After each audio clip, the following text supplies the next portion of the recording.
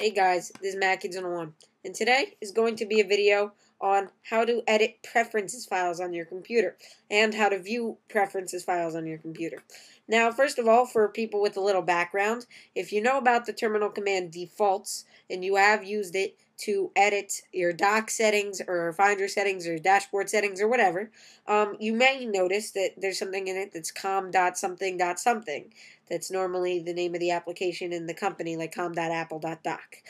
I'm going to be showing you why exactly it is these things.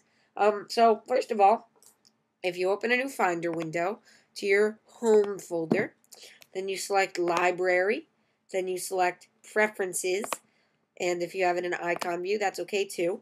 Here are all your preferences, preference files, and you'll notice that there are a bunch of things like com.apple.dock, .plist, stuff like that are actually preferences files. So right here, if you see com.apple.dock, .plist, if you open it up, it opens with Property List Editor. And right here, you can see are the dock preferences. No glass is a preference that you can check on or off. That's whether your dock is transparent or not. So stuff like that is in these preferences files. Here, right here, are all the apps you have in your dock. Just random apps. Here's one of my apps. Okay, so that's how your dock works with defaults. There are other preferences files here too. I mean, this folder's huge. It has the address book preferences, you know, all this important stuff. If you deleted this directory, all your settings would be gone. But if you restored this directory from, say, a Time Machine disk, then your files would be remaining, and your preferences would be restored. So I'll just show you how to edit these files through Terminal.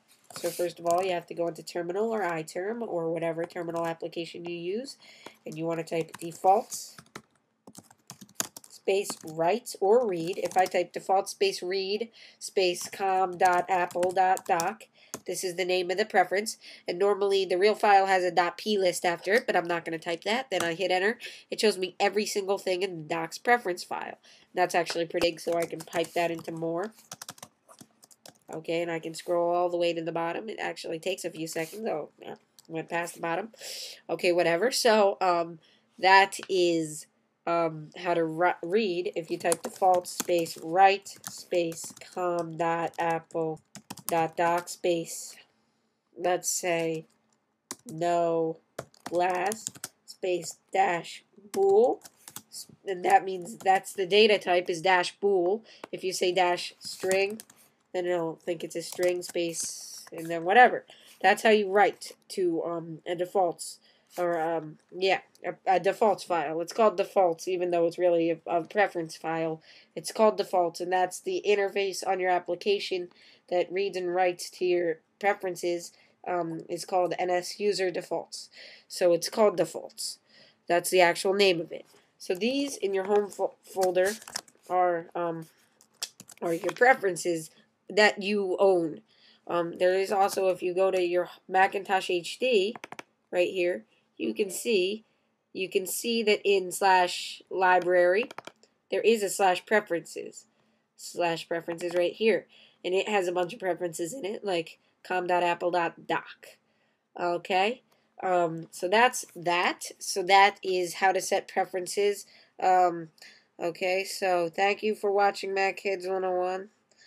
So subscribe and goodbye.